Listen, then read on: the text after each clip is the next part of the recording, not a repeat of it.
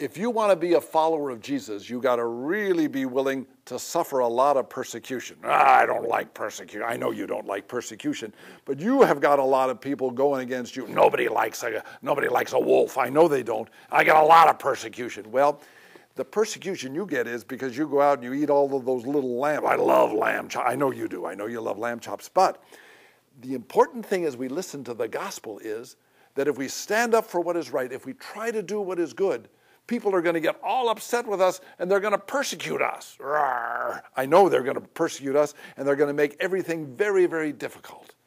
Well, then why not just give in? Well, I guess you could, and a lot of people do that.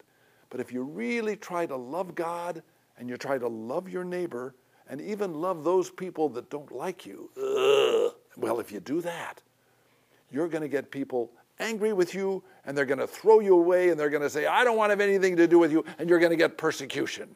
I know, but that's the road that we have to take if we love Jesus. And you know what happens?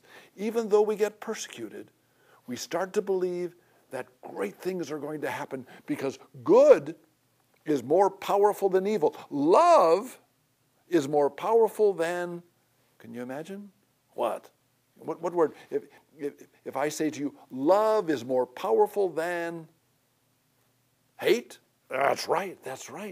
Love is more powerful than hate. I don't agree, but you can say it if you want. Okay, but I really do believe that. Now, even though you don't agree, would you tell people goodbye? You want to start or you want me? Okay, you start. May Jesus' love for you make you smile.